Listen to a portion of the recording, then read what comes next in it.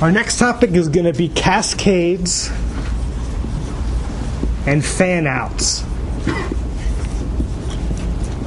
Or if you wanted to subtitle this, what's more fun than studying a transmission line in a circuit?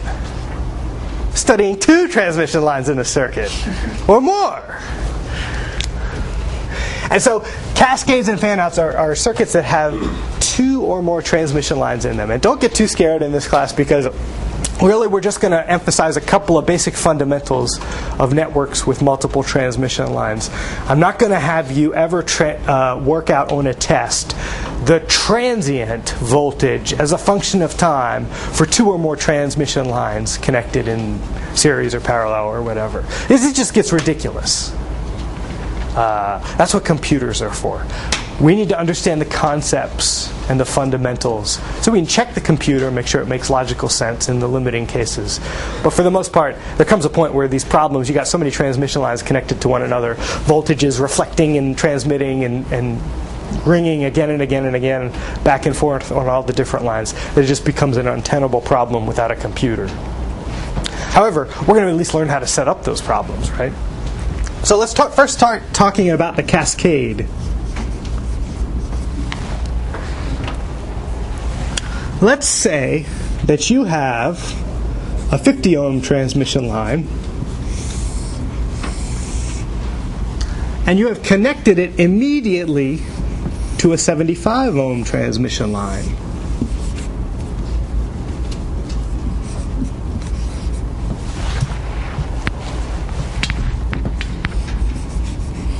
Let's put a 50 ohm resistor here, and let's say hypothetically that it's in a 50 ohm source. So under what scenario might this happen? Well, the one that I've drawn here with the numbers, this could be, for example, a 50 ohm coaxial cable that you thought was matched because you wanted an extender cable matched to a 50 ohm load, but you accidentally picked up a 75 ohm cable. Why would that happen? Well, it turns out, like in coaxial cables, there are several different standards of impedance that they use. 50 ohms is usually used for high UHF and microwave frequencies.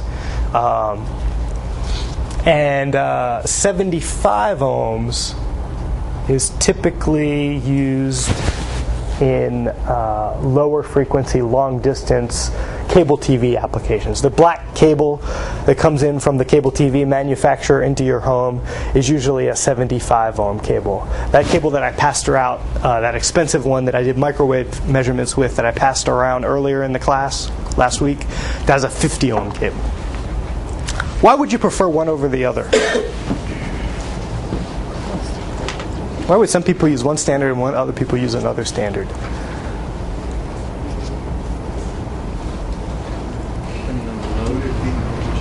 Would it be the amount of information or velocity of stuff that you're trying to get past the target? Well, it wouldn't necessarily be velocity, but there is something. Let's head down this path. Let's say at the end of the day, the showstopper in communications is always power. It turns out that no matter what fancy signal processing you do, if you can't get a minimum amount of power or signal to noise ratio at the end of your cable, you'll never be able to get so many bits per second. There's a famous theorem in communication theory called the Shannon channel capacity theorem, which basically says your signal, if for a given signal to noise ratio, you can never get reliable communications over so many bits per second in a given bandwidth. So really, power is the showstopper in communications. That's the lesson to take home from that. And let's say I had the same amount of power on a transmission line that was 75 ohms. Remember, power is going to be equal, let's call it power plus, is going to be equal to V plus times I plus, which I could also write as V plus squared over Z naught. Or conversely, I plus squared times Z naught.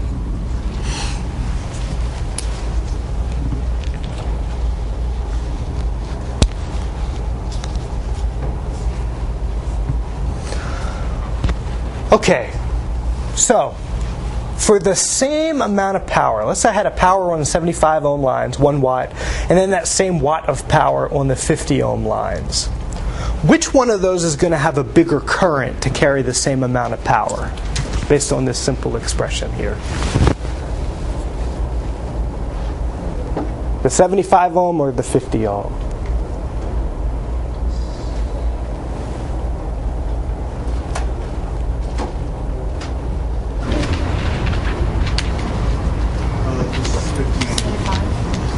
It's 50 ohms. Some people say I hear 75, I hear 50.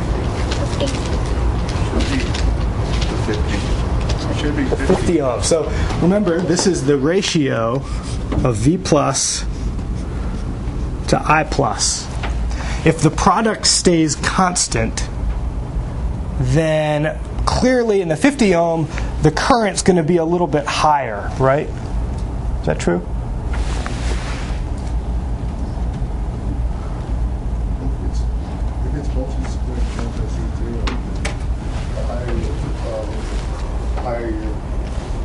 Resistance, the less power. So we're saying that power is fixed for a fixed amount of power. So let's do it. Let's rewrite it this way so it's a little clearer. V plus squared is equal to Z naught times P plus. I plus squared is equal to P plus divided by Z naught. So if Z naught increases, my voltage gets bigger and my current drops for the same amount of power that I transmit through the line. As my impedance gets bigger, voltage increases, current drops. So long distance cables, like your the several hundred meters of length that you run from your last stage of your cable company's amplifier to your home, you want to use 75 ohms. And the reason for that is that, remember, we're dealing with lossless transmission lines, but in truth, nothing is ever quite lossless. There are going to be some conductor losses that accumulate over long cable runs. And so, if you've got a smaller current traveling your transmission line in both directions, remember the ohmic losses are going to be I squared times the series resistance on the top and the bottom bar, which do accumulate over time. So the smaller currents will result, because especially since it's a square term, will result in less ohmic loss on this line, and you'll get more power out at the end for the same given input power here. Now, that's the nice thing about 75 ohms.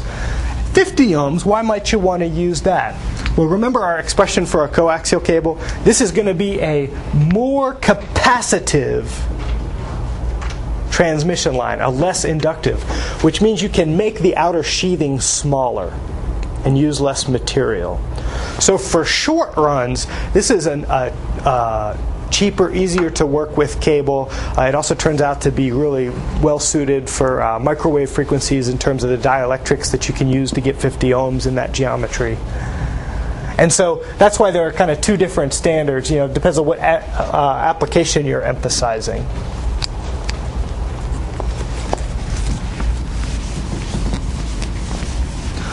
So in this particular scenario, I've got a 50 ohm cascaded with a 75 ohm transmission line.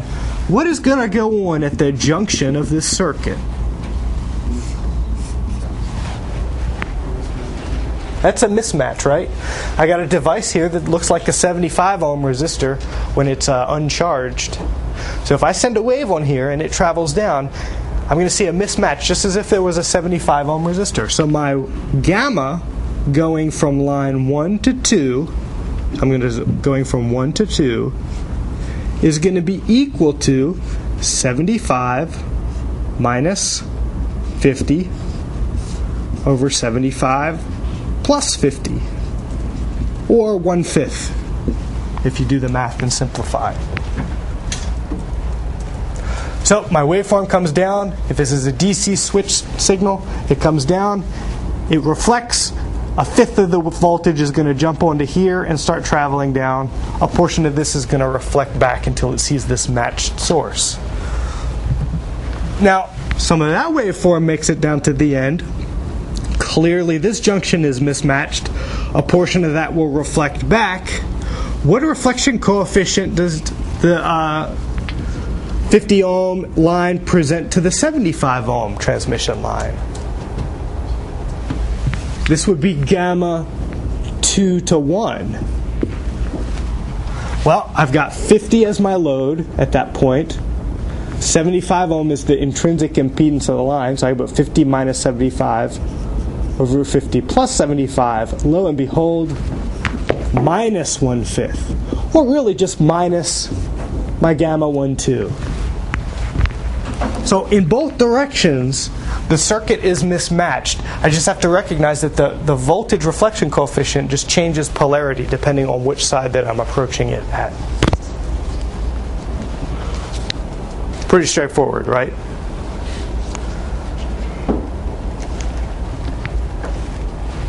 Any questions so far? Well, I think I have 30 seconds until the bell rings, so we will do the fan-out reflection coefficient. I have multiple lines on the output of a transmission line at the start of Tuesday's class next week. See you then. Have a good weekend. Okay. Well, in that case, let's finish up our discussion on cascades and fan-outs. We were talking about slightly more complicated transmission line networks where you had more than one transmission line in your circuit model. And this is very common. The cascade is whenever you put two different transmission lines together, connect them at the ports, and they have different electrical properties, specifically different impedances. We learned last time that if you had a scenario like this where you had a transmission line with impedance number 1 and impedance number 2, if these impedances were not the same, then there would be a mismatch at the junction, and lo and behold, you get a reflection coefficient looking into here this way. Let's put it subscript 1 to denote that. That was Z2 minus Z1 over Z2 plus Z1. And this would also be equal to minus the reflection coefficient that you would see going this way.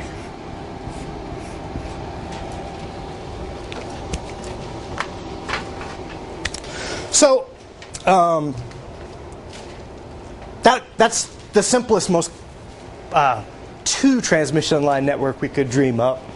It's relatively straightforward. We're just using the same load formulas to demarcate the reflection coefficient at that point.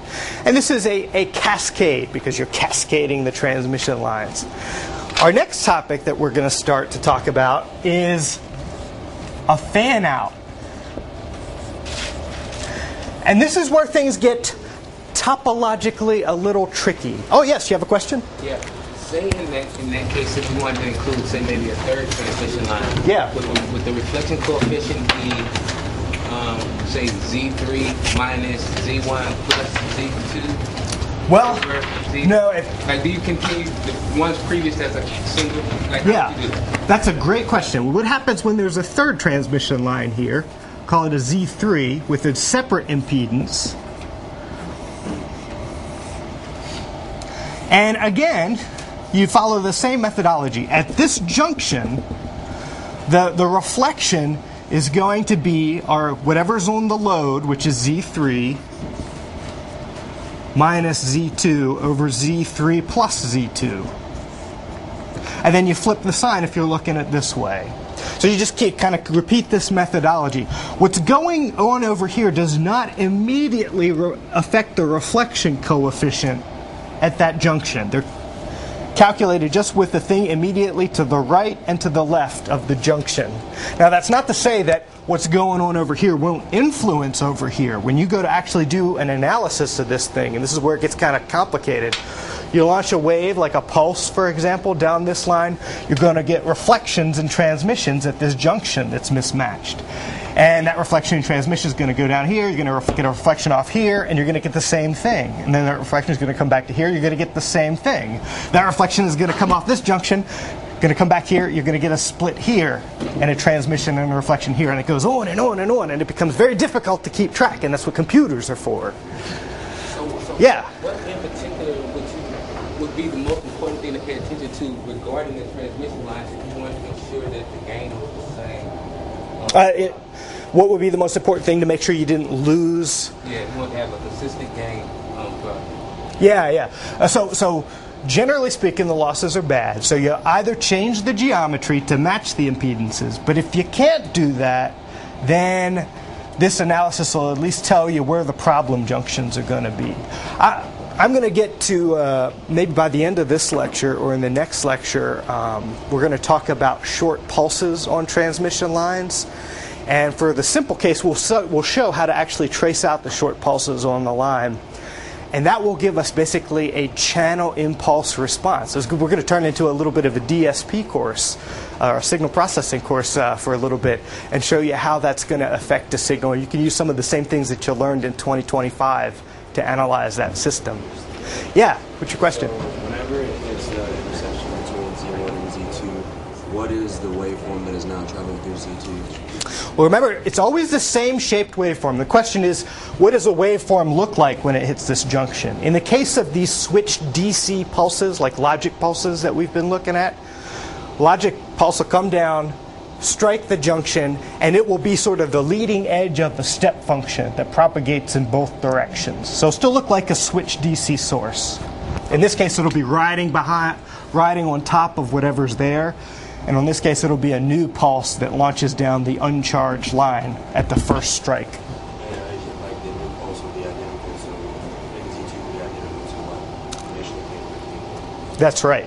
When we get to short pulses, if we're sending like just a little rectangle function or a triangle pulse or something like that, you'll find it's the exact same thing. The triangle pulse transmits to this side, part of it's reflected down this side, and it preserves the shape, because generally, unless you get a lossy transmission line, these type lossless transmission lines do not distort the shape of the waveform on them. Although the lossy lines will add sort of an exponential decay to the amplitude, so they'll kind of warp it over time. Yeah? I have a question. Is it possible to combine Z1 and Z2 like resistors in series? So like to make an equation for Z3 equal to like Z2 plus Z1? Like the impedance at that junction equal to Z2 plus Z1? Oh, this is a really good question.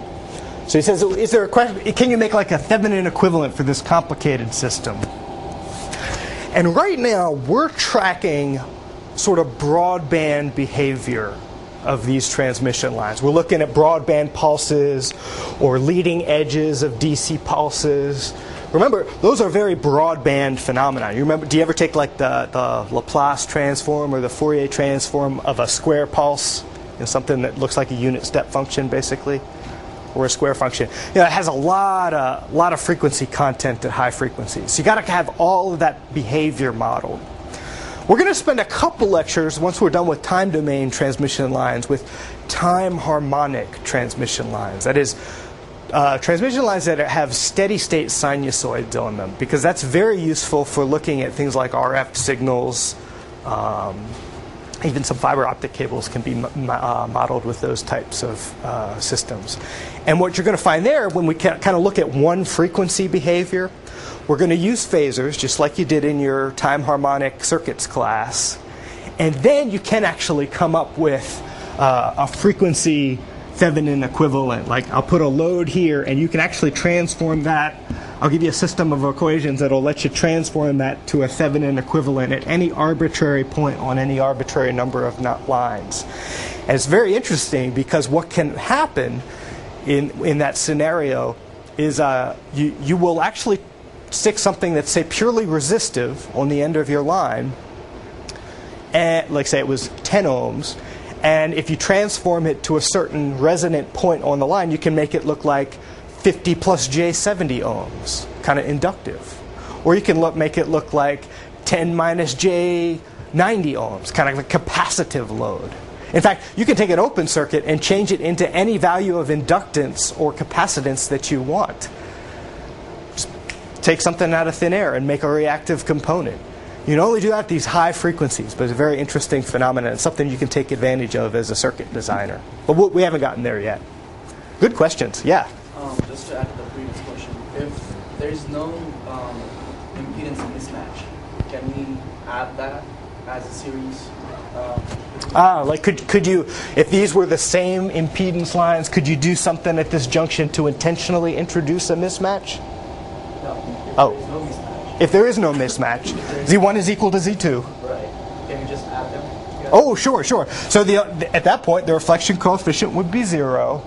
And if these had roughly the same velocity of propagations, this line and that line, you might as well just model them as one long transmission line.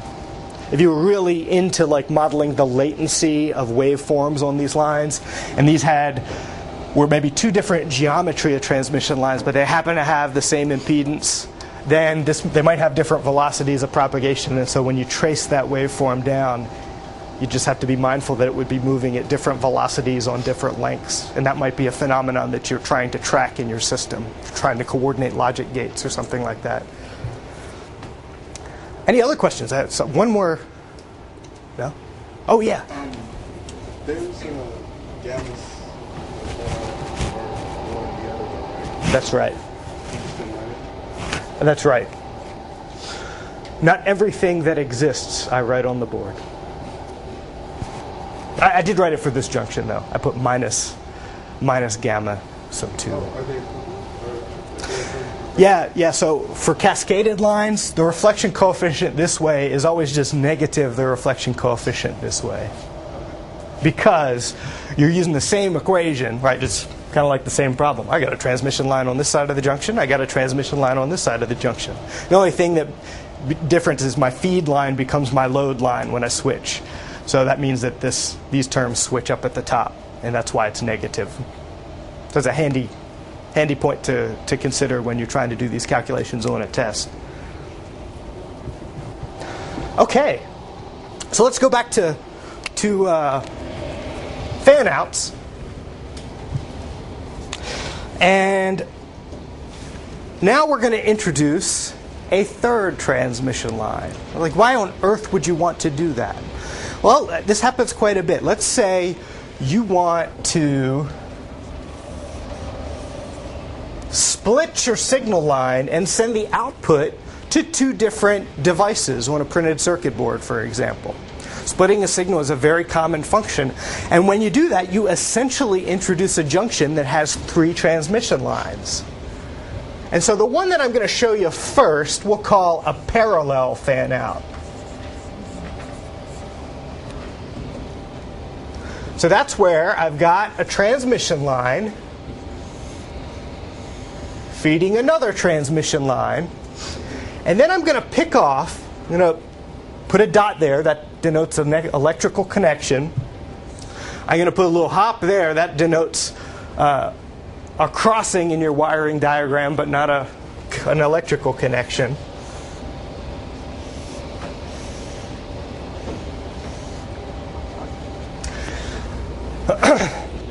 And I've got this second, actually a third transmission line.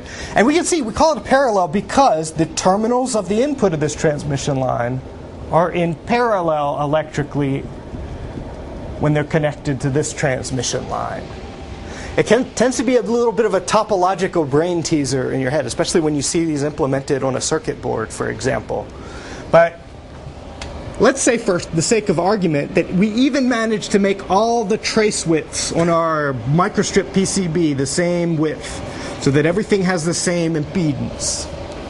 Even if everything has the same impedance, when you put devices in parallel with one another, you still make a mismatch. Because what does this end of the transmission line see? Well, effectively, the load is now the Z0 intrinsic impedance of this line in parallel with the Z0 intrinsic impedance of this line, which is what value? Z0 over 2, right? Two identical resistors in parallel with one another is always half the value.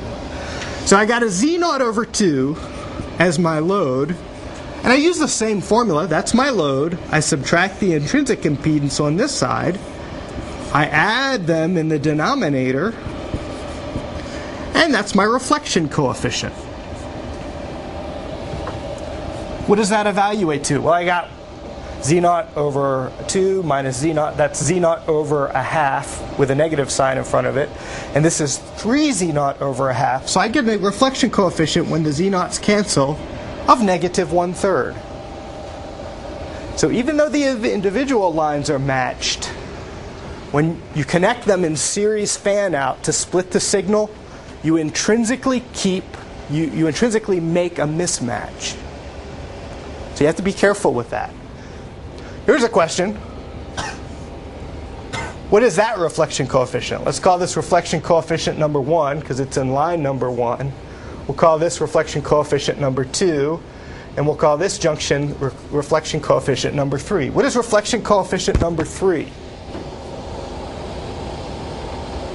Any brave volunteers? What? 1/6. How did you figure that? So here's the junction. If I feed a signal from this direction, I got a Z0 transmission line. What does it see? You're close. That's right. It sees a Z0 in parallel with Z0. So I actually have the same reflection coefficient here.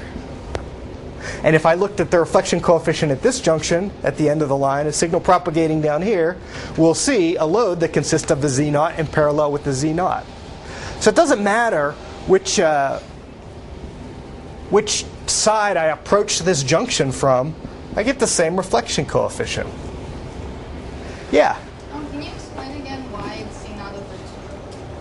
Well, because I've got Z0, let's say I'm coming down here, I see Z0 in parallel with another Z0. So if I use my parallel formula, 1 over Z0 plus 1 over Z0, I get Z0 over 2 as my load, basically. Then I plug it into my standard equation. Yes, Lam? Are you trying to say that those three are like three-way parallel? Like usually I see it like almost like maybe like the inner crossings of like a triangle inside. I don't know how to say it. Well, it's a transmission line is a 2-port device, and when each port of one of those lines, all 3 of those lines are connected in parallel, there is a symmetry to the situation, right? No matter which direction I feed the signal down which line I feed the signal down, I always see 2 lines in parallel at the terminus with identical impedances in the circuit diagram that I drew. Yeah, I was just kind of confused with the way you do it. I'm trying to do this, but I need to Yeah. like this. No, this is very much a topology exercise, like trying to train the mind to see the circuit topology, because things get kind of complicated when you have to draw humps and stuff. Let me ask you a question. If I wanted to match this junction, like say this was the output of a logic gate and I wanted to feed 2 other chips on my circuit board, what values of impedance should I make this with respect to Z0 in order to get a match? 2 Z0. If I put 2 Z0 here, 2 Z0 here, parallel combination of Z0, the junction is matched and I'm not wasting any power with reflections. Conversely, I could make this Z0 over 2 and just leave these as Z0. That again would match the junction and I would not waste any signal power with reflections. So let's look at the case. Now let's translate this into the real world. Let's say I had a PCB with microstrip transmission line traces.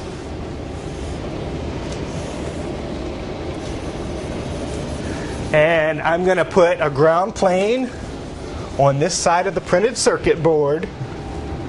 And here's my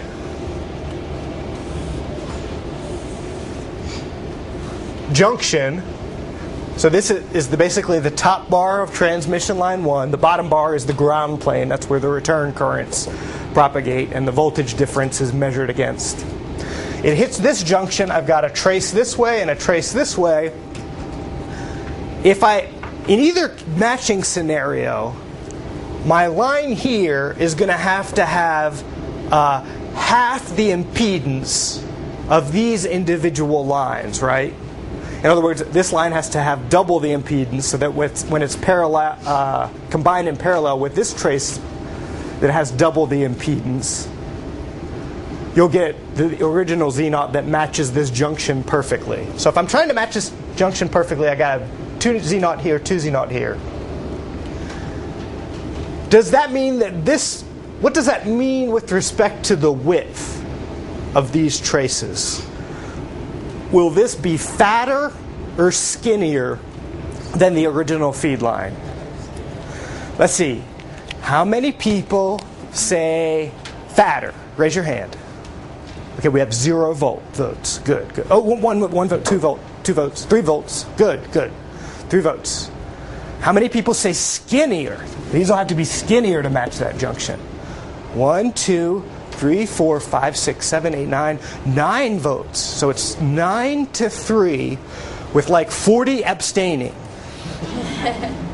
Okay. Okay, let's see. We said that this is going to be half the size or half the impedance of that. And remember, impedance is square root of L over C, the per unit length inductance over the per unit length capacitance. This Z0 needs to be smaller than this Z0, which means it needs to be less inductive and or more capacitive. So for the same thickness printed circuit board with the same dielectric materials, how do you make something more capacitive? You broaden it. This is like a parallel plate capacitor, right? Parallel plate capacitor has a per unit length capacitance. It's, gets bigger as you make the thing wider on a printed circuit board. Just because it's a per unit length doesn't mean it doesn't follow the same rules as your parallel plate capacitor or any other capacitor that you studied in physics class. So, are we trying to make the initial, I guess, the Z0 before it branches off smaller, or are we trying to? So we are trying to make Z0, these two trace lines, twice the value of Z0. In other words, we want this transmission line to have less impedance than this transmission line. In order to do that, we can raise the capacitance, lower the inductance, and you do that by widening the trace, making this dimension wider. That makes it more capacitive, less inductive, and you'll match that junction so you can then send signals down without reflections and wasted power. So if you looked at this, you can see circuit designers, when they do this, take a printed circuit board that has a high frequency trace on it, and if you look at the top of it, you should see something like this when they're trying to make a T-junction that's matched. A parallel fan out. Here's your wider low impedance trace. It's matched with 2 higher impedance traces that, when they're in parallel, has the same value Z0 of this circuit trace. Does everybody understand the circuit topology that I etched up there? This remarkable 3-dimensional rendering with computer-like precision. Is that helpful? Well, that's a common topology, the parallel fan-out. Now, if you can do parallel, you can also do series, right? So let me draw that electrically.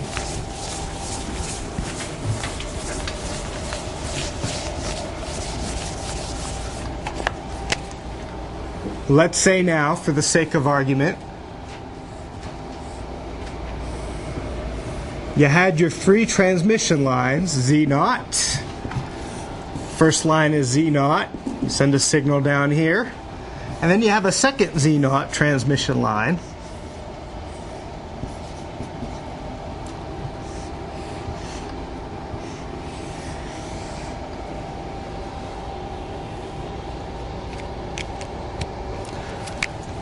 This is the series fan out. And notice how this is differently connected.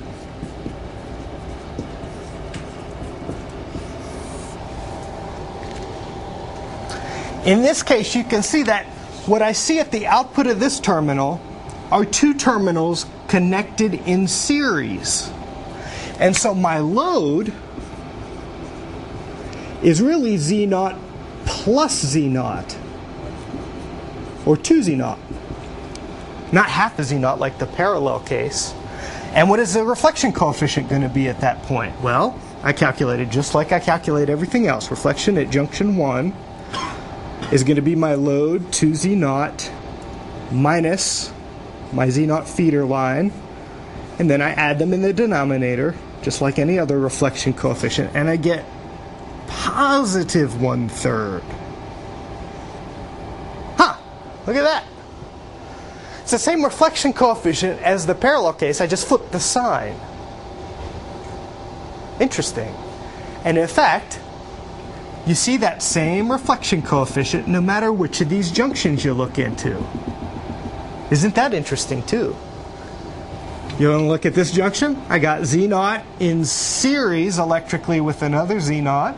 My load's going to be 2 Z naught. Reflection coefficient's going to be the same thing. Gamma sub 3 will also be equal to gamma sub 2, whether I look at it this way or this way. Now the question is, how do you fan stuff out? Like what determines whether you use a series or a parallel fan out on your circuit board or in your electrical connectivity?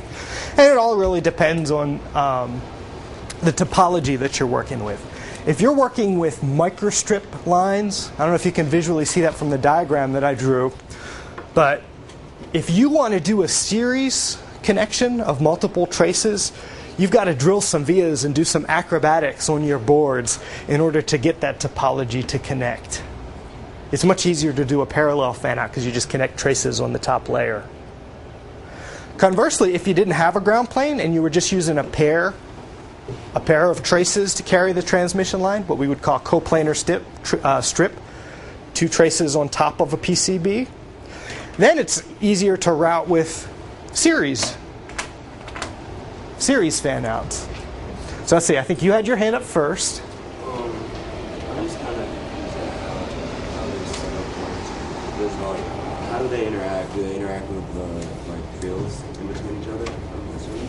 Yeah, so what's physically going on here? The question is, when the voltage waveform, the E fields between these things, which are effectively what a voltage drop between 2 pieces of metal are, when that waveform hits the junction here, well, now I've got a voltage across both of these at the same time. And if they're identical impedances, half of it's going to be here, half of it's going to be here.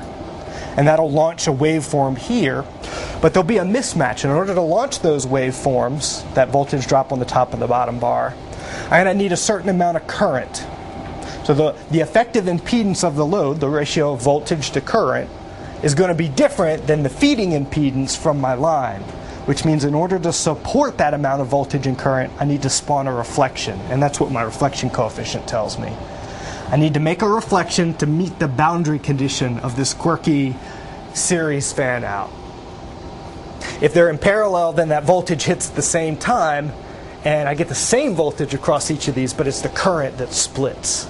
Here it's the same current that's going through the junctions when there's a waveform striking the end. When they're in parallel, it's the same voltage. Let's see. Yeah, do you have... I know there is an intrinsic mismatch over there. What if the impedance values were different? Oh, yeah. How does it pan out? It would be the opposite of the parallel case, right? If we wanted to fan out without a reflection here, we could design the geometry of these 2 lines so that they were Z0 over 2 a piece. When you added them in series, you'd have a Z0 load impedance, which would present with 0 reflection coefficient at this junction. What if it's for higher impedance, like 3Z0? If it was 3Z0, pretty easy to calculate. 3Z0 here, in series with 3Z0 here, that would give me a total load impedance of 6Z0. Subtract Z0 over the summation of the 2. I would get a reflection coefficient, in this case, of positive 5/7. Almost over 2/3 of the wave would reflect back at that junction. That would be severely mismatched.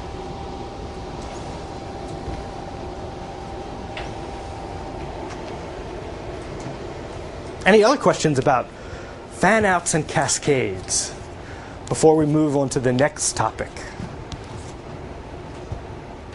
Okay.